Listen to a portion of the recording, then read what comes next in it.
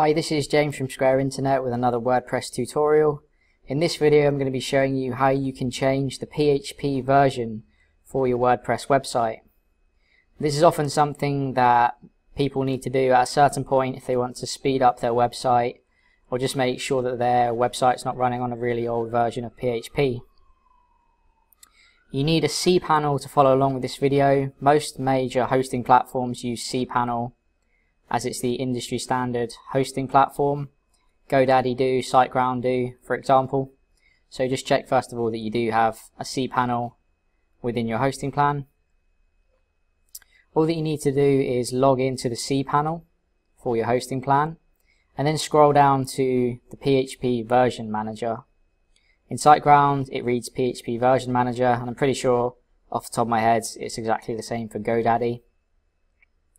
So all we're going to do is click into this, and then we're going to click into the domain that we want to edit the PHP version on. This hosting account's got a few domains in that are used for video tutorials and little experiments.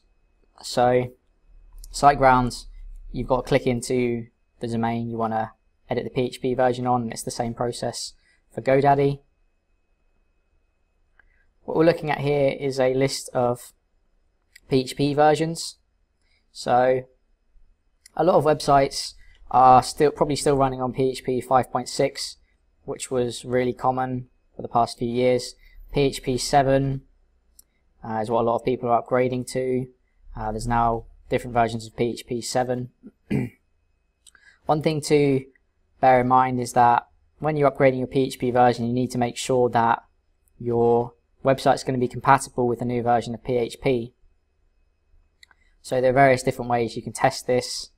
One way, if you wanted to be safe, I guess, would be to duplicate your website on a domain that's not public and then upgrade the PHP version on that development domain to see if anything breaks. And then if it all works okay, you could upgrade the PHP version on your main website. Or depending on how much traffic you get, you could upgrade the PHP version late one evening, give it a test, see if it works. And if it does, keep it there, or if not, just switch back to the old PHP version.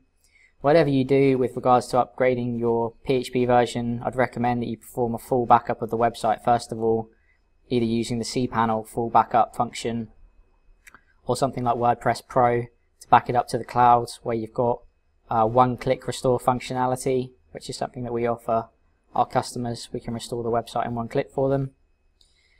But as you can see, here's a list of the PHP versions you can select, and all that you would need to do is select the PHP version that you'd like to upgrade to.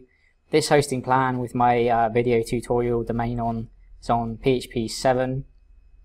So if I wanted to upgrade to 7.1 or 7.2, I'll just select either or of them and click Save. Hopefully you found this video useful and it gave you an overview of how you can edit and upgrade your PHP version.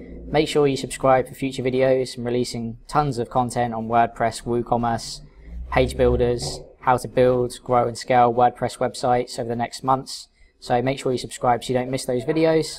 Thanks very much for watching. Any comments, let me know on the video, and hopefully I'll see you on the next video. Cheers.